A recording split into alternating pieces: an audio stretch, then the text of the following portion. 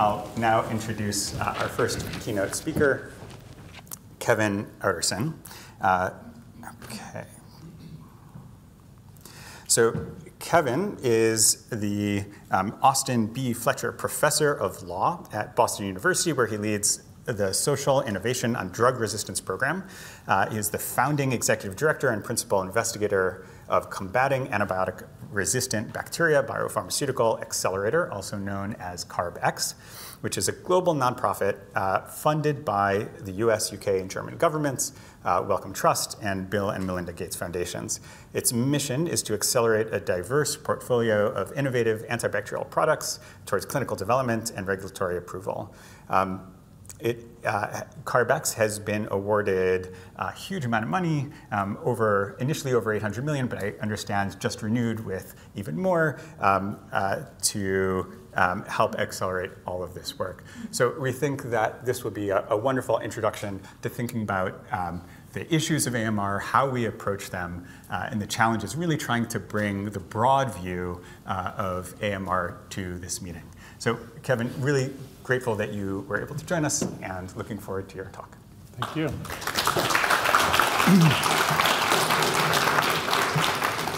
You know what you must be thinking, a lawyer at a Genomics of AMR conference. Somebody made a mistake, right? But you know, I hope if you give me a little patience that we'll be able to get to the end of the talk and you'll see how some of this might be relevant to what we're doing here today. I've got my handy thing. All right.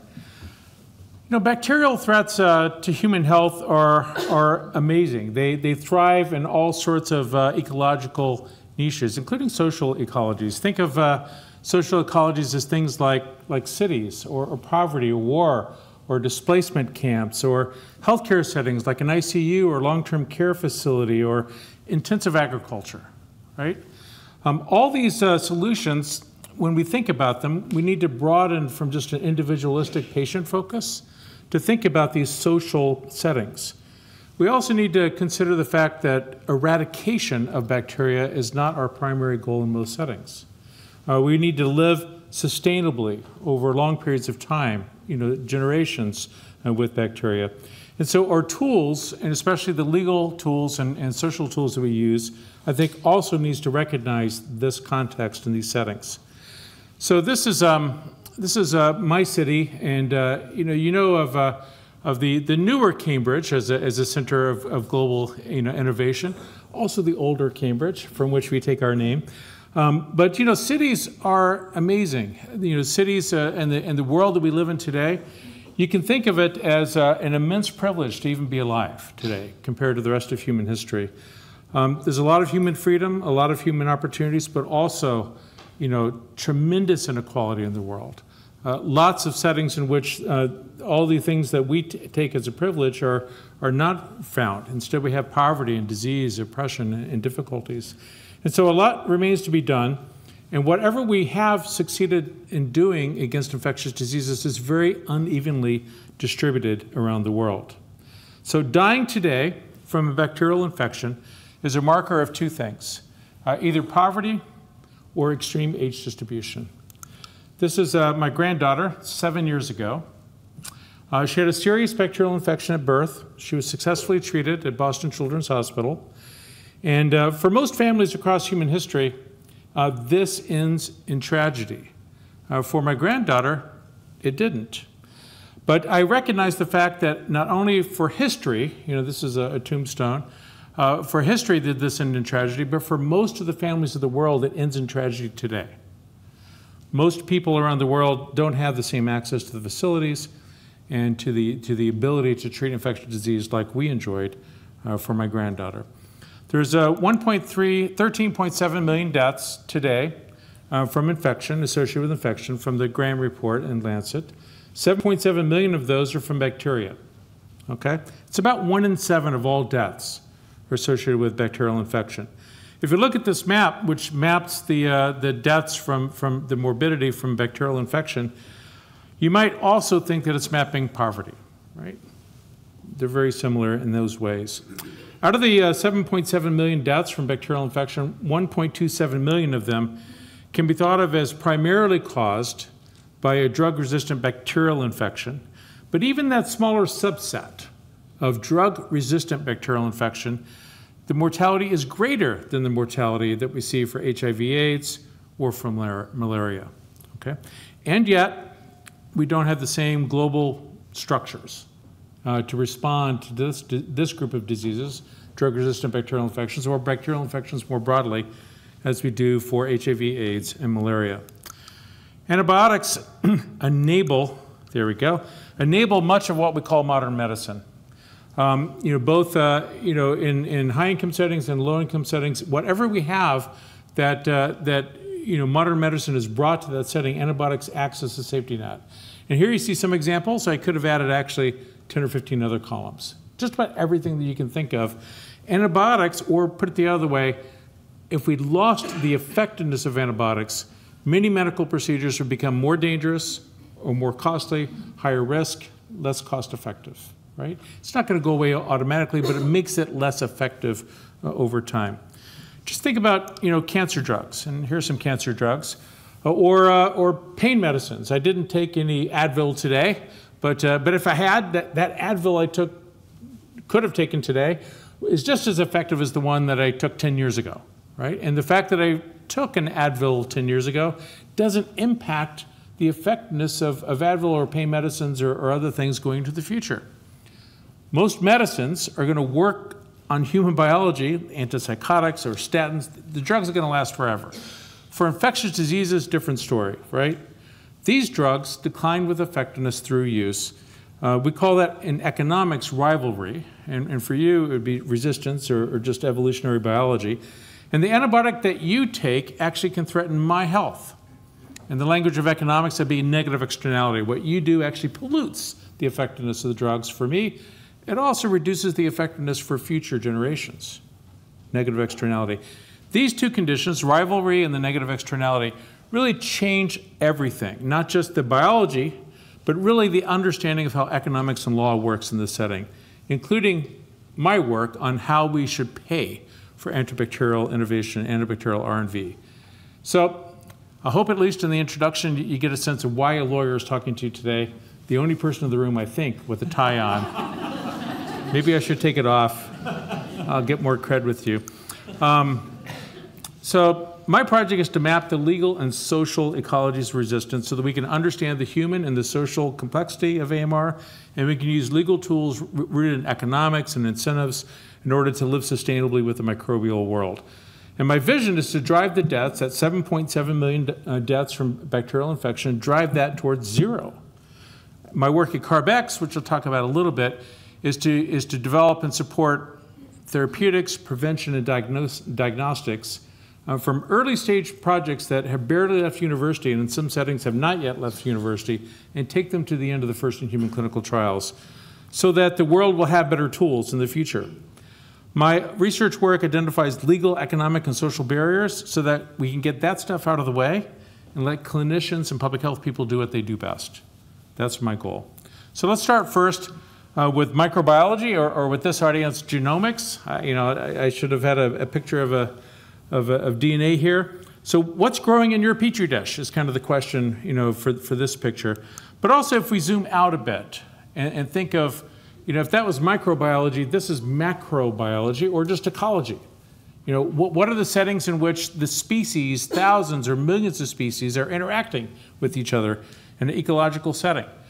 And then there's a reference. And then laying it on top of that, we can also think about people, right? And here's cities, but all of human habitation, all of the human impact on the planet, the way that we share and spread,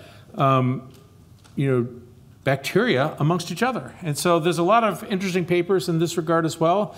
I think of the social microbiome paper from January 24 in Cell from Maymar Sakhar and their colleagues at Harvard, and many others talking about the way that society, people interact with microbes, in positive and negative ways. But then also we can zoom out to every living thing on Earth, right? And you could call this the One Health perspective, right? Thinking about how this works. Another group of literature uses the phrase holobiome, And if you're as old as I am, you also may remember the Gaia paradigm or the Gaia hypothesis. Really similar things. How does this interact and work together on a planetary scale? So let me talk about the research agenda that I think is valuable, or a research agenda that's valuable for AMR. This is not something I've come up with. A lot of researchers are doing this work in many different settings and many different disciplines. I'm just trying to give it some shape and some articulation to you today. So first, an emphasis on ecological balance, something that's sustainable for generation, not necessarily eradication. Now, as we came to understand the role of microbes in disease, there was an initial response of sterilization, right? Let's kill the things, and so we'll have a sterile field. Still makes sense in the context of surgery, and certainly we want that in terms of water. Clean water and clean medical conditions are wonderful, so don't get me wrong on that. But there's a lot of places and a lot of contexts in which commensal and symbiotic microbial communities actually are meaningful and helpful, right? And we want them to thrive in their ecological niches, okay? For example, I like bread and wine and beer and cheese, right? And many other examples that aren't quite so food-based as well. If there's any primary care physicians in the room, you may have had a situation in which a sick child is there, maybe with an earache or something, or a throat infection of some sort, and you don't have a diagnostic test ready, but you suspect it might be viral, or you don't know it's bacterial, but the parent is really asking for something. Have you ever been pressured? I ask clinicians into this sort of setting, whether they've given into it or not, or whether they admit to being giving into it or not, they feel that pressure. What we don't understand or haven't communicated well enough is that the parent thinks that they're just playing it safe by getting the antibiotic and giving it to the child. If they understood how the antibiotic may well perturb the microbiome, wipe out the intestinal gut flora for the child and to a harmful effect, then they might pause, right? If we overdo that communication, they might overreact, to that information. But, patients don't currently understand, I think, appropriately the negative internality, not externality. It's not me taking an antibiotic and harming you. It's me taking an antibiotic that harms me. We don't necessarily understand that well. Now, I don't have to say much about microbiome to this audience. I think just last month, you held an entire conference on the microbiome, and its impact on health and disease and whatnot. So there's a lot of interesting things going on in this field. And basically boiling down to the fact that throughout our history as a species, we have co-evolved with bacteria. Maybe that co-evolution has some symbiotic and commensal relationships that we want to retain. Maybe we want to understand some of those relationships before we wipe them out. So Carbex, the nonprofit that I lead, the research group I lead, has supported a number of microbiome antibacterial projects. One of the companies that we supported had a later product which is now in the market. I believe, I'm looking at Richard Alm, our chief scientist, I believe it's still the only FDA-approved microbiome product in the world, or in the United States, is that right? VOWST? Yeah. That's actually gone through the whole FDA approval process. But that first microbiome treatment, VOWST, sold about $10 million worth of drug product in the fourth quarter of last year to about 2,000 patients across the entire United States. Okay? So we need amazing science, but we also need to think about the social and legal context of things like reimbursement. Because if it doesn't get paid well, the companies are punished by the market instead of rewarded for the market for having a first-in-class, first-in-concept drug to the market. You would think it would be worth $1 billion. It is not. Okay? So my thought is that we collectively, and I doubt there's much argument about this here, we don't seek the absence of microbial life, but a sustainable ecological balance alongside and inside humanity. That might not be controversial here, but for people who design legal and economic models, it was a new idea a couple of years ago, right? Things need to leak across even to the lawyers. Now, some of you might protest that, okay, it's one thing to say that commensal bacteria in the gut, E. coli, okay, maybe that should be retained. But there are bacteria and pathogens that deserve to be wiped out, right? And you could name several: cholera, right? or tuberculosis. There's things in which smallpox, right? Let's get rid of it, right? All the way, not just down to 2 freezers, but all the way gone. Perhaps we could agree on these, but the world's public health authorities, and starting with the WHO, but also the CDC and others, have come up with lists of other bacteria. You can think of these like the WHO most wanted or most hated bacteria list. And several of you in the room, including Richard, have worked on the reiteration, the new iteration of this list. But just think about that list. And there's a bacteria that's on that list, and really not just that specific species, but multiple species, Klebsiella, okay? Klebsiella pneumonia. And it's one of the great killers of babies in the world. And you can see some of the data here. So my question to you, if you had a little button that you could push the red button and wipe out all Kleb species from the earth, would you push that button? Okay? Maybe it's easy to push that button for smallpox or cholera. Would you push it for Kleb?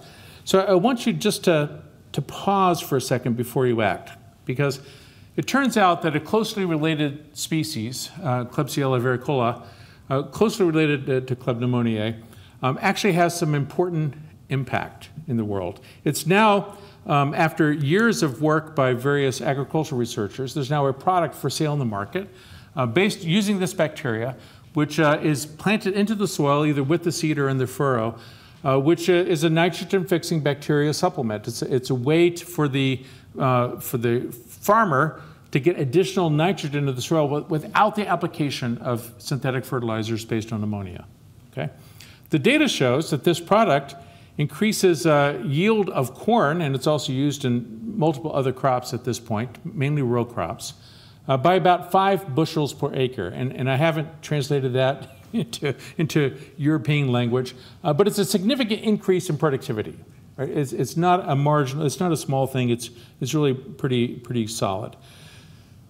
So maybe we don't hit that button yet. Nitrogen-fixing bacteria increasing crop yields without doing the climate damage of a fossil fuel-based synthetic fertilizer, most of which runs off into the ecosystem and causes all sorts of other downstream effects. Maybe there's something else we want to think about here. My point here is just that ecology is complex, and understanding it, and especially lawyers trying to understand it, induces humility, which is a rare thing in law schools. I don't know if it's a rare thing at the Sanger. I don't know. So returning to the research agenda, the second major point is population health, not just individuals, but One Health in the broadest sense, not just individuals, but also society. So this is the, one of the great innovations in public health. Obviously, when John Snow realized that people were dying of cholera, and instead of treating the individual patients, not great treatments at the time, he removed the pump handle. And I'm told this is not the original pump, but that somebody put up a replica of the pump near the original location. You can go look at it. The pump handle is gone, though, so it's an appropriate replica. And being British, they named the pub after it to attract traffic from public health people. So, for public health folks, this is your local pub, I guess. But when you think about it, this was a turning point in thinking about population level interventions, and it's a valuable thing. Now, I'm going to talk about different ways the social sciences can speak into the problems that I've described. And I know that this is largely a bench science sort of audience, but I want to promote an ecumenical level of thought as we talk across disciplines today. So 4 approaches to the antibiotics problem rooted in law, economics, infrastructure, and equity. Now, I could easily have added history and talked about Scott Podolsky's work at Harvard and all the historians that are digging up plague graves and doing genetic sequencing of that. Or I could have talked about anthropology, Claire Chandler's work here in England, in London, and all of her colleagues on the Antimicrobials in Society project. I could have talked about political science, Stephen Hoffman's work at York and all the people that he works with. I could even give a spiel on how film and film studies, helps, or it could be relevant in this field. But I'm not going to talk about all those things. I'm just going to talk about these 4, okay? Law, economics, infrastructure, and equity. All right, So antibiotics is a problem of legal design. Now, 2 decades ago, I started working on bacterial infections as a problem in legal design. And if you can believe it, this chart represents, like a decade of my life, which is, classic, right? We all have situations like this. And what I've done here is the columns are goals. So the first column there on conservation, you could also think of that as being demand or stewardship, right? Same idea. Are we going to conserve? Are we going to reduce demand? Are we going to be careful with the drugs? The second column is the production function. So are we going to create new drugs? Or is this the innovation idea, in this column? Let's increase the supply of antibiotics is really what this column is about. And then the rows are legal interventions that one could imagine. And I'm not going to go through them all, but all the 8 boxes here. But property law, regulation, contract, and tort. Now I have to say that before I started writing this area 2 decades ago, probably 95% of the legal literature was in 2 of these 8 boxes.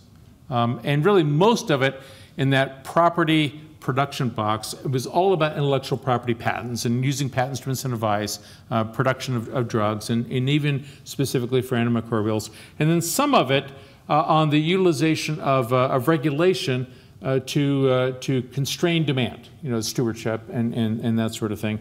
But most of the work was in those areas. And so I broadened the field to really focus on contract. And these are tools like, let's think about how we reimburse for antibiotics. Let's consider prizes. Let's consider subscription models, which now England and soon the United Kingdom has a fully functional subscription program for antibiotics. Revenue guarantees, like what's being considered both in the European Union as well as in Canada. These sorts of things are contractual ways to both take care of the innovation piece as well as the demand conservation stewardship piece simultaneously. They're trying to change the way that we pay for antibiotic innovation, and they do it in a way that supports conservation or good stewardship simultaneously. Another way of thinking about this is paying for long-term social value. And really the health technology assessment folks at NICE have had a major role in moving that literature forward in the past 5 years. So one example of just to give you a little bit of an example into this, in the intellectual property for conservation box, there was an article written by Eric Cades at that point at William & Mary Law School that really just piqued my interest in this field and got me writing, mainly because I disagreed with him and wanted to show how wrong he was, right? This is what attracts law professors. They want to fight. They want an argument. And so off I went.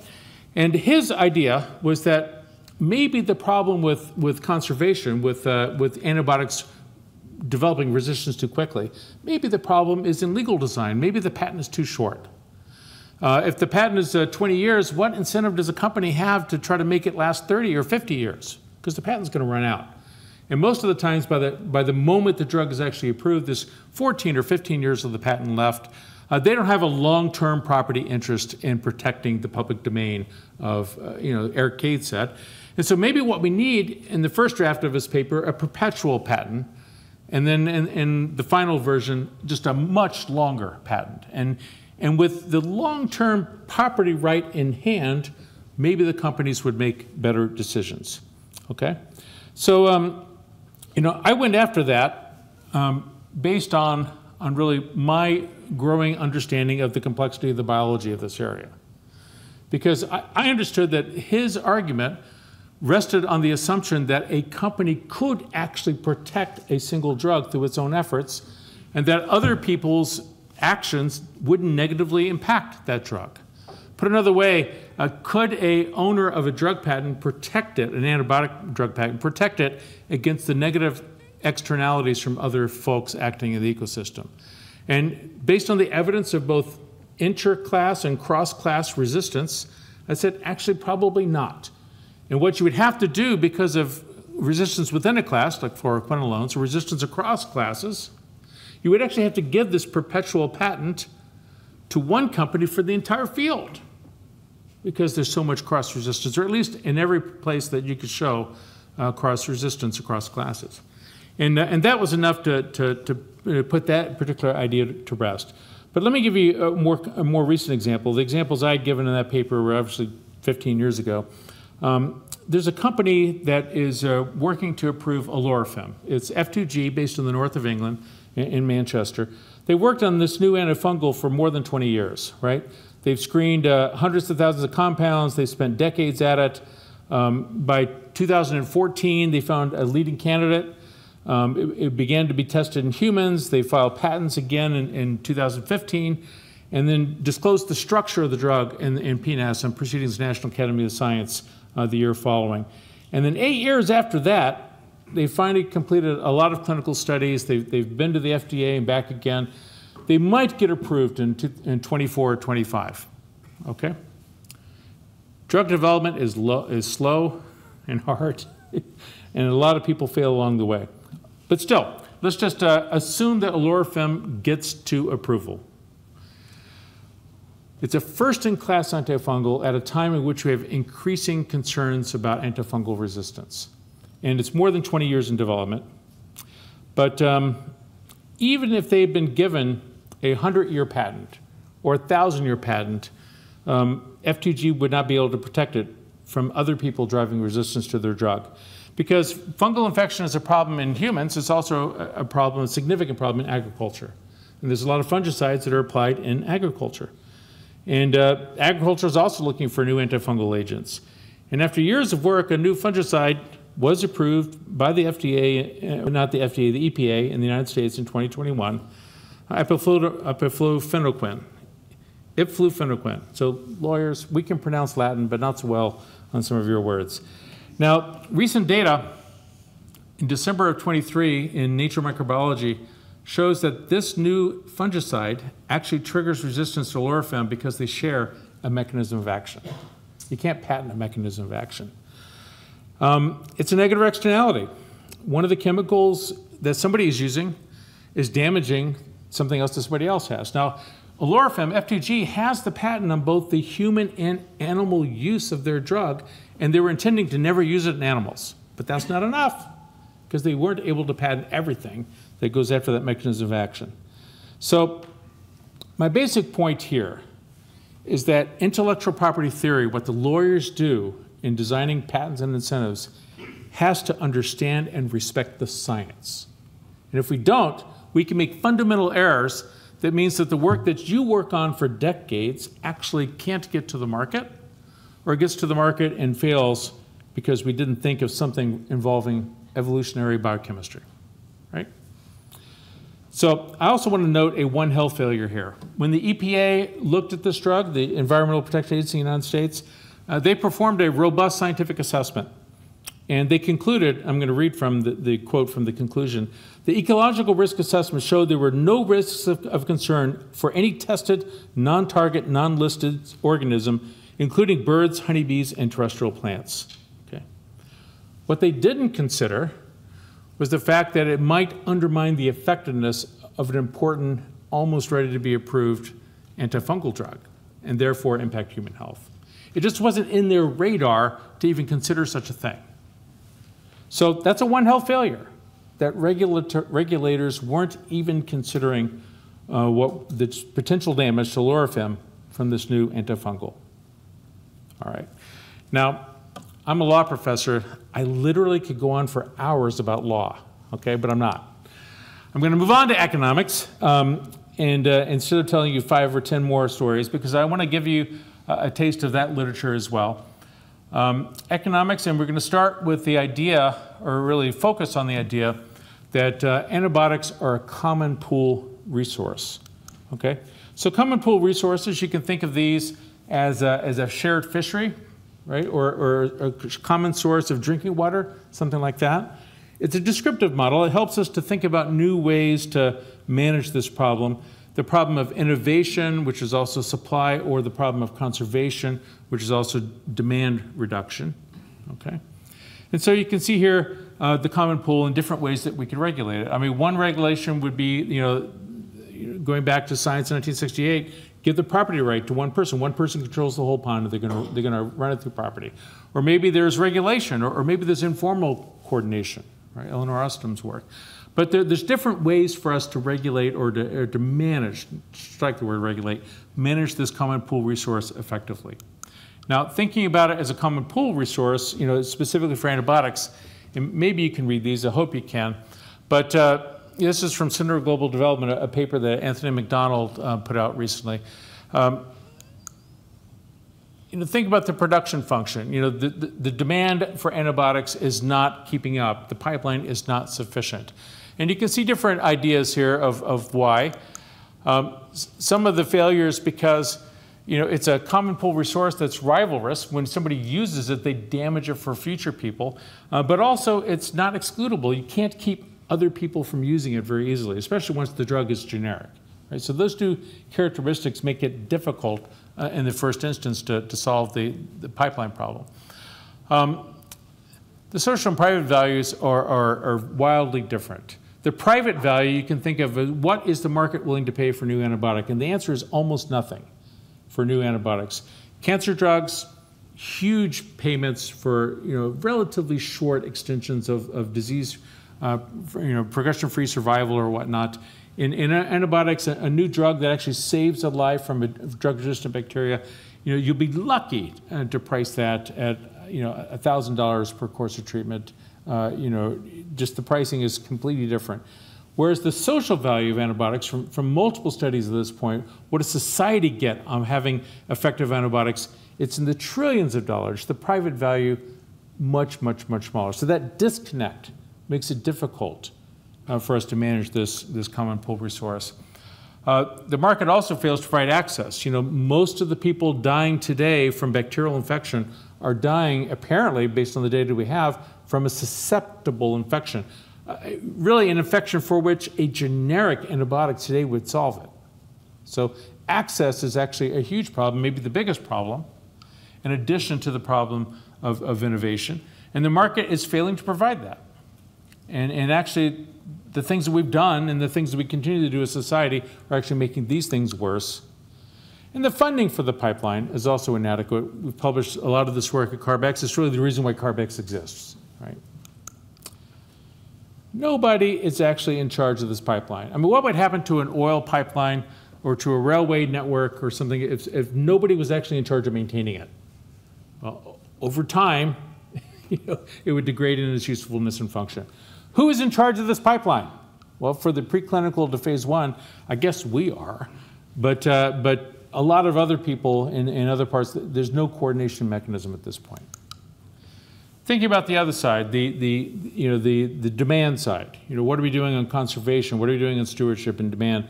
Also the same sort of problems, and there's excess demand. Public health itself is underfunded. You can think, what is the most impactful thing that we could do to reduce the use of antibiotics? Clean water, sanitation, right? That would be WASH. That would be tremendously impactful, completely underfunded, not a market good, okay? I've talked about inequality. We know that it's a marker in this area. It's a driver of everything. The negative externalities that I've talked about previously, and just the withdrawals are not coordinated. So this would be like a fishing pond in which nobody is restocking it or making sure that the water flowing into it is safe and clean, and nobody is tracking how many fish we all take out. That is the global common pool of antibiotic effectiveness, probably the most effective and powerful drug class in human history. Nobody's managing it, and it's a common pool resource problem of the first order. Now, what evidence do I have that we have a collapse? You would see this if you had rising rates of resistance, high global mortality, especially in poorer areas, inadequate access, which I think is clearly shown, underfunding of prevention, lack of new drug innovation, multiple WHO reports, investment actually falling, companies having economic failures, and most researchers leaving the field. I've got some data on this. So this is a short paper that a postdoc and myself did in Nature Reviews Drug Discovery. These are antibiotic revenues on the world, global antibiotic revenues. And the red are the branded. Okay, so these are on patent. The green are the off patent generic. And these are revenues, not scripts. If it was the number of prescriptions, the green would always have greatly exceeded. Okay, but these are revenues. Okay. As recently as 2001, we had slightly more than $20 billion, and these are inflation-adjusted numbers, of revenues in the branded market. And those revenues are used then they incentivize the innovation for the next generation of products. And you can see what's happened since 2001. Now, if you drew a line across, let's go back to 2001 levels of antibiotic innovation. Some of you are old enough to remember that wasn't exactly a perfect year, but let's pretend we're there. This is what's missing. $13 billion a year has been sucked out of the market, out of the innovation market. And if you accumulate this across, it's $150 billion which is missing. If you take any other drug class and suck out $150 billion, you're going to see failures in innovation. You're going to see an effect. We've seen the effect in antibiotics for sure. These are the small publicly traded companies that either have an FDA-approved antibiotic or have something that's close to approval in phase 3. This is it. Okay, and this is the fruit of nearly a decade of innovation, from all the small companies. The small companies predominate. In a more healthy drug sector, these small companies would have been bought by a bigger company in phase 2 or something, or in-licensed, and the product would be globally distributed by one of the global companies.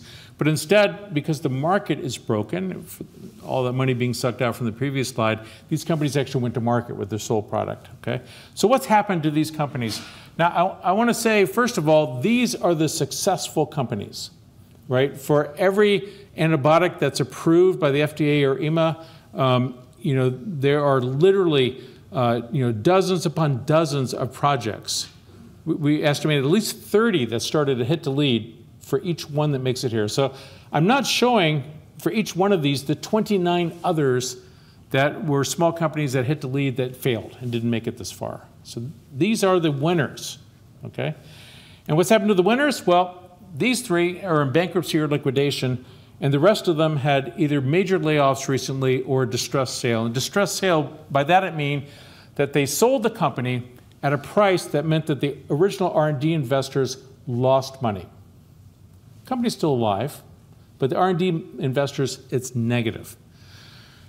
This is the market. And so R&D investors have fled the market because they also understand this slide, which is the reason, again, why CARB-X exists. It's the reason why we also need pull incentives, which the United Kingdom is the first in the world to do, and to do in a major way. But the short story here is that nobody investing in antibiotics right now, it makes sense because the reimbursement system is broken. It's not just access in the high-income countries that's a problem, it's also, or low-income, it's also a problem of access in the high-income countries. This is a study that I published in Clinical Infectious Diseases with co-authors a couple of years ago. And being at the top of this slide is not the place you want to be, right? So 18 antibiotics approved by these regulatory authorities over this period of time. 17 are available in the United States. 14 of those were approved by EMA. And then you can see, even though it's approved, so think about Denmark. It's approved in EMA. There's not an additional regulatory approval, but the company still did not commercially launch it in Denmark, or even half of them in Germany, right? Why? It's because the reimbursement is so low, the company cannot make enough money, even though they have regulatory approval to launch it in these countries. Switzerland was added later to this chart. Obviously, they're not part of EMA, but they wanted to know how they came out and was not happy. I'm told that the Canadian government, that this was part of a letter from the each year the Prime Minister writes a letter to the Health Minister and says to each member of the cabinet, it says fix various things. It's a directive letter, and this stirred action in multiple countries because the access is not there even in a high-income country, even in places in Europe. Okay. Now, if this is true in high-income countries, what is the story in the rest of the world? Well, you can imagine it's worse. It's no better than Canada. Okay. So the fruit of innovation is not getting to the people. And so it makes you wonder, well, what is the purpose of the innovation? And the last thing about in this economics piece, I know it's pretty dismal, right? It lives up to its reputation. But is the researchers, and this is researchers from in the purple sort of slide, I think it was 7 companies, and many of the same companies I showed in the previous slide. And they looked at them through their first job change after the company went through layoffs and whatnot. And most of them went to something else in the light blue. A few of them stayed in antibiotics in purple. And then their second job change, even fewer of them were in antibiotics. And then a slightly larger data set, the little red, blue, and yellow stick figures, which is a work from my group. And tracking over 8 years, what happened from June, we took a snapshot of everybody working in antibiotic R&D from a PhD, MD, or Master of Science, more than half time in antibiotic R&D at 9 different firms as of June of 2018, and then found out what they were doing 5 years later to the day, right? Most of them have left antibiotics. Some of them are stayed. And then the 2 yellow figures are people working in nonprofits. Most of those are either working for Carbex or for GARP. Right? This is a problem because the ability to continue the human capital, have people that are able to carry on these functions is important, and we're bleeding out that. Again, it goes back to that slide, $150 billion goes missing. It has an impact. The companies die, the research stream dies. We're at a tipping point, I think. Third topic, antibiotics to public infrastructure. This is my street in Somerville, Massachusetts. They're digging it up. I just got a notice they're going to come back and dig things up more. But I'm not mad. I'm not, because they have a plan. And you know, my house is 120 years old. The water pipes are 120 years old in the street. They had a 100-year useful life. It was time to replace them. And I'm grateful they're replacing them, right? In American cities in which they fail to replace the water pipes, you know, it becomes a tragedy. Flint, Michigan, right? Or Detroit, cities in which there's a problem, we find out about it. But the people who do this are not randomly digging up streets. They have long-term plans. They know where the oldest pipes are. They don't have to run a bake sale to try to fund this. They have long-term debt. They have bonds. They work it out. And they have professionals who are in charge. Okay? Antibiotics, most important drug class in human history. Who's in charge? You know, where's the funding that's long-term, that has that sort of vision? Who's thinking about, well, look, there's these 5 antibiotics that are really useful for global health. At Center for Global Development, we had a paper we called these workhorse drugs. What are the generic antibiotics, many of them oral, that are carrying most of the work in the low and middle income countries today in saving lives? Is anyone thinking about when they might run out because of resistance? Is anyone working to replace them? The answer is no. Almost nobody is thinking about this. So nobody in charge, the pipes are getting older, they're starting to rust, they're starting to leak. We're heading for a Flint, Michigan sort of situation, but on a global scale. And so we needed to change the way we pay for antibiotics. Let's pay for social value. Let's pay for access, not use. Let's pay for the insurance value. And there's a lot that's been written on this, including excellent work at the National Health Service on what we call steady values, but the social values of antibiotics. Finally, equity. So, you know, we can save lives today through targeted access. We could save 7.7 million died and 1.27 million of those with resistant infection. So the balance we could save through targeted access now. Let's do a massive access outreach project that could save millions of lives now with drugs we have today. But if you're familiar with the Mordor trial, which, were they a Tolkien fan who named the, Mordor? And I know it works better in French. But, the mass dosing of azithromycin, based on what they learned, as an incidental finding from trachoma studies, actually has, through several follow-on studies, a significant mortality benefit, especially for children under 5, especially in the poorest settings, especially when done at a community level as opposed to a household level. Okay? But when you read the editorials, they raise this question, well, gosh, won't this also create resistance to macrolides?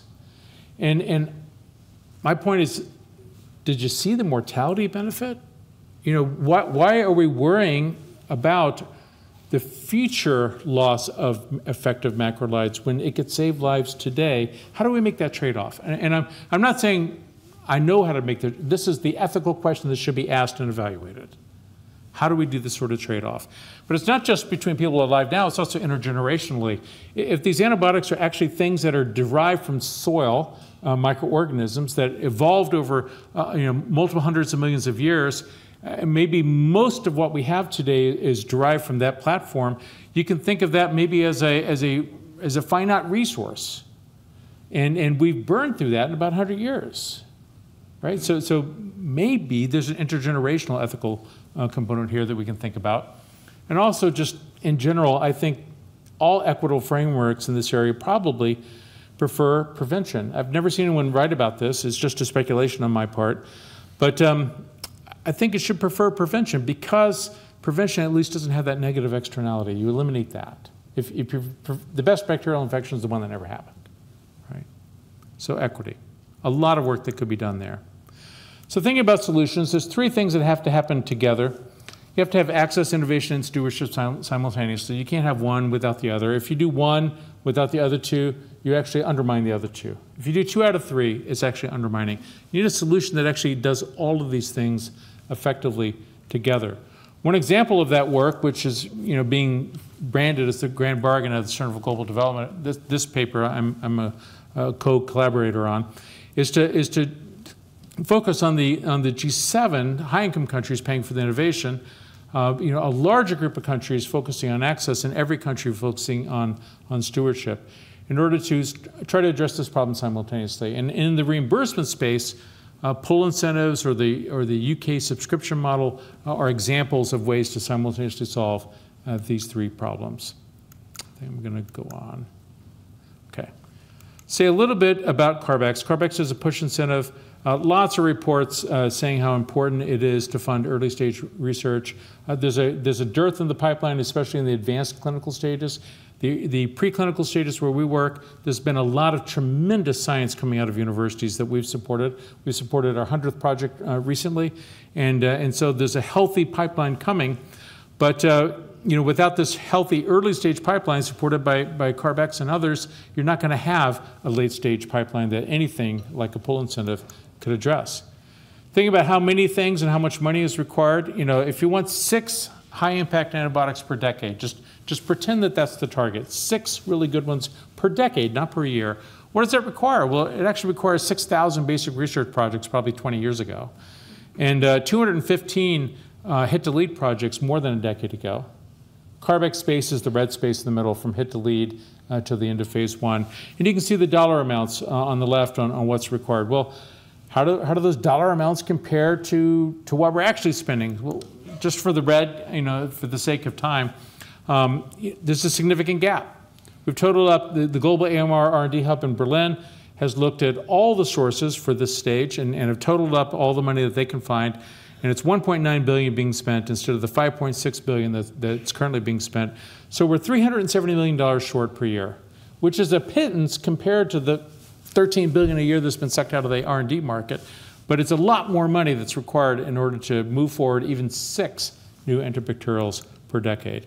And lots of major reports funded by governments that come to this conclusion. We're trying to get the governments to actually act on it, but at least the reports are clear on their consensus. CARB-X does this work with 30 some odd active projects, 100 of them have been funded. The thing I'm most proud of here is the 14 first in humans for therapeutics and for prevention. Everything that we do at CARB-X has a stewardship and access commitment. The same contractual commitment was signed by GSK as by the smallest company or the university research group. We have contractual language which follows them to the end of the patent, which makes them commit to global stewardship and access with carrots, but also a stick, and the stick is in the hands of the director of Wellcome Trust. Think about solutions in my last minute, or 3 minutes, okay. This is work in which I've estimated how big of a pull incentive a subscription model would be required. It's a $310 million per drug per year, $3.1 billion globally, mainly paid out of high-income countries. It's in Health Affairs. You can go read it there. But then, interesting, I've tried to break that up within high-income countries. So what is the fair share? If we're going to do subscription models in the G7, what does each country have to come forward with, right? And you see, the UK portion here is 19 million US dollars. Well, their original amount of the UK subscription program was a little low. The revised amount after the consultation is going to be, actually above that range, which is outstanding. You can see Europe is thinking about a pull incentive, and here's the target for them if we're all going to do this together in a way that's sufficient, but also fair based on GDP. And I've included Australia, South Korea, and Switzerland there as well, mainly because those countries, even though not in the G7 or EU27, have substantial research innovation structures and could support it. There's a lot of things going on at the G7. There's a UN high-level meeting in September. How many of you are involved at all in the UNGA high-level meeting on antimicrobial resistance? You know, the United Nations is actually talking about this issue this September. All the work, of course, will be done now and has already been done, or will be completed by the World Health Assembly in May. There'll be a follow-on ministerial in Saudi Arabia, and the World Economic Forum is doing, you know, something in January as well. So this is my last slide. Thinking about civilization facing a test. Now, maybe climate change is one test. Climate change is a harder issue. It's going to cost more money. It's going to require more behavior change. And there's entire industries who hate the idea of want to try to undermine the science. None of that is true for antibiotics. It's actually a relatively inexpensive fix. There's a lot of consensus. And there's not a pro-bacteria lobby that I've found so far. Okay? But we have to move beyond individuals. We have to think ecologically complex thoughts. We need solutions that are socially embedded. And we have to actually work together as scientists. So some of you in this room may have spent your entire career on one species or one family of species. You know, you're a CLEB person or a tuberculosis person. You know, we are grateful, the world is grateful that somebody was studying filoviruses for years before Ebola, and that somebody was working on bat coronaviruses. I mean, your parents probably were horrified. You know, what is the future of somebody studying bat viruses, right? The world is grateful now, right, for such a thing.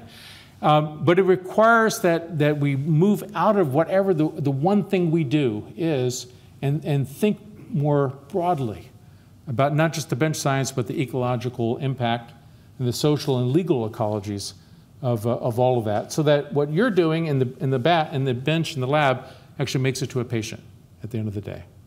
So thank you for your patience. I hope now you see why a lawyer was allowed to speak at a genomics conference. But if not, I'll go quietly.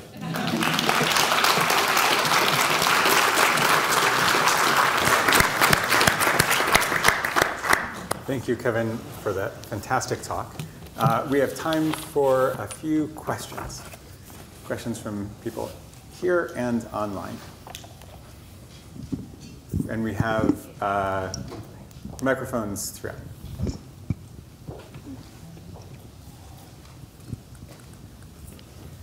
Thanks for an amazing talk. That was wonderful. You've finished on a really positive note, saying that this particular solution that you're talking about is relatively cheap. But that's just about fixing the pipeline problem to create new antibiotics. Whereas at the beginning, you told us all of the other things that we need to fix as well. So do you have any comments about the mechanisms and costs of fixing all the other stuff?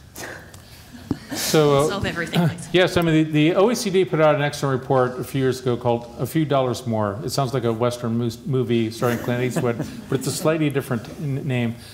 And it's really all about, with a couple $1 billion investment in WASH and prevention, what an amazing return on investment that would be, okay? So when I say it's relatively cheap, you know, $10 to $15 billion globally per year makes a tremendous impact on everything, not just pipeline, but the entire panoply of what's going on, which compared to what we need to spend on climate change is very inexpensive, and compared to the social value of preserving this drug class is amazing value. So I didn't show the data for these other things, but I do take the broadest possible view on what we should be investing in. Yeah. Excellent talk, Amy Mathers, University of Virginia. I've just been thinking a lot about, so we're doing all this surveillance, we're getting surveillance into other countries where it's needed probably the most to understand what the problems are.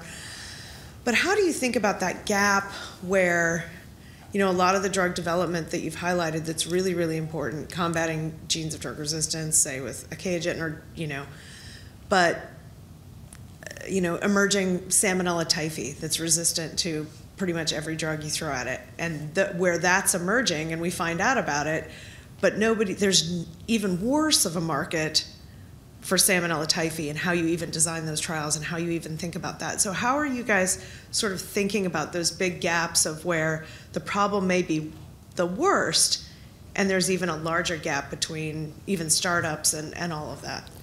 This is so much easier in drug development for non-communicable diseases because they know how many people are dying from lung cancer or something and can project what other therapies or behavioral changes will do to that number, but they have an idea what their market will be. For us, it's, for communicable diseases, it's just harder, isn't it?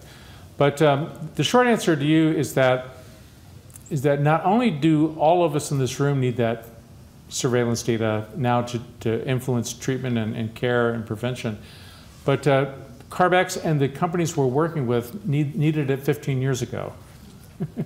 In other words, we're developing things now that are 10 years away from the market and 15 years away from global rollout, right? So we need good tools from folks here to tell us accurately what the world will look like, because we need to be preparing drugs for that state, which is unknown at present.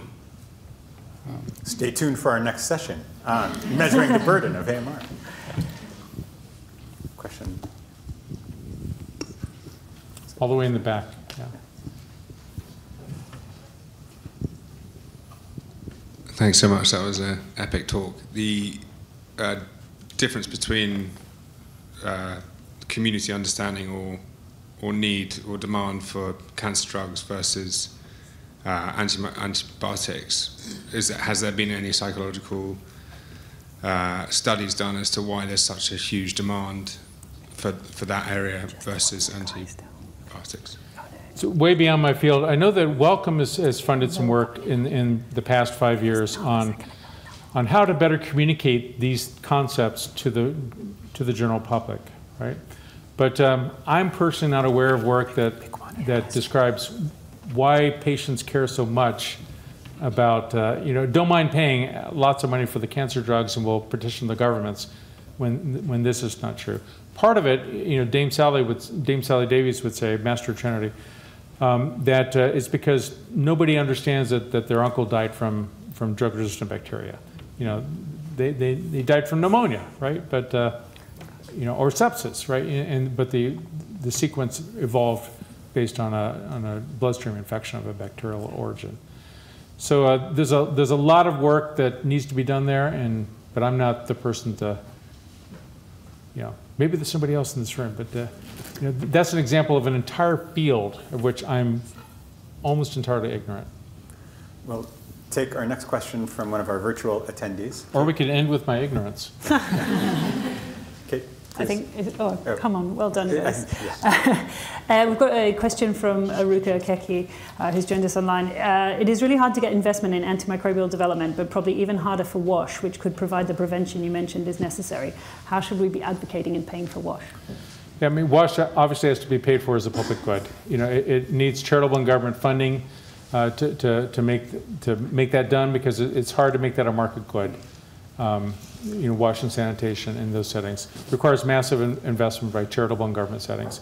For antibacterials in general, despite all the mobilization that we've done and other people have done, the data that we've presented, the data that in the Swedish report for their presidency of the European Council, was that we're only funding about a third of what we need, right?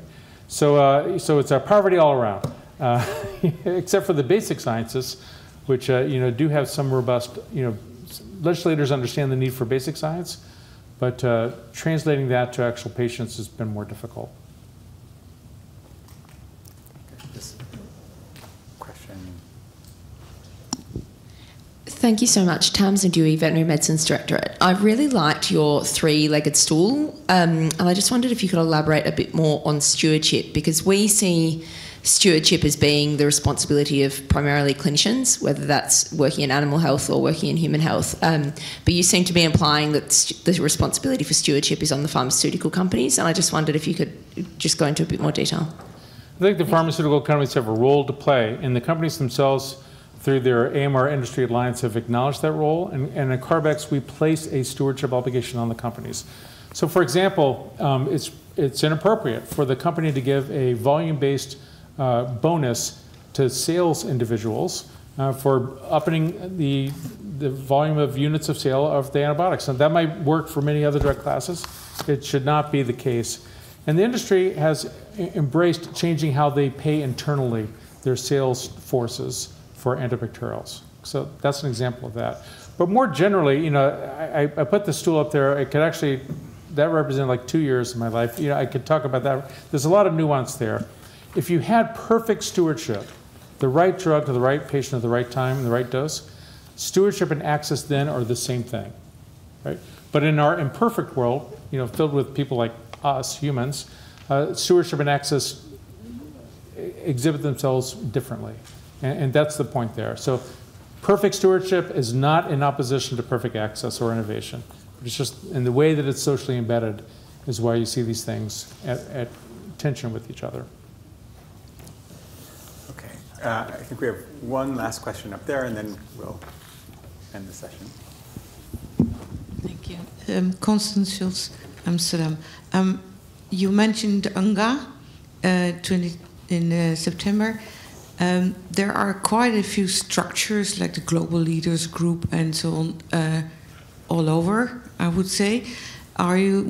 Should we argue all together for a structure like the IPCC or the Global Fund, or better, both combined, to ensure that we do have that common good taken care of?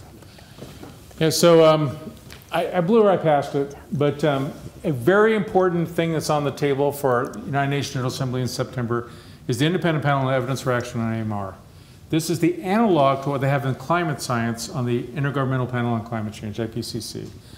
And the goal here would be to figure out, look at the data, and to identify gaps. Because today we can't really answer questions like how much should we be spending on WASH versus the pipeline versus something else, versus vaccines.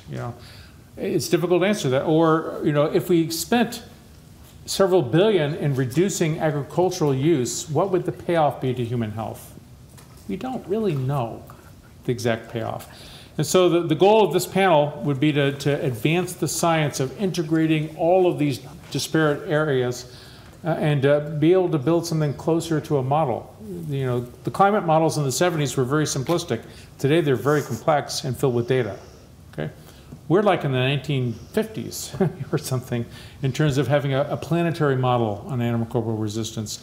And it's my opinion that the independent panel would greatly advance that, or has the potential to advance that. I'm a big supporter of it. I'm sorry I jumped over it, and thank you for calling it out. Okay, let's thank Kevin again for laying out both a sobering vision of our current situation, but also a hopeful view towards the change that we can try to bring about. Thank you, Kevin. Thank you.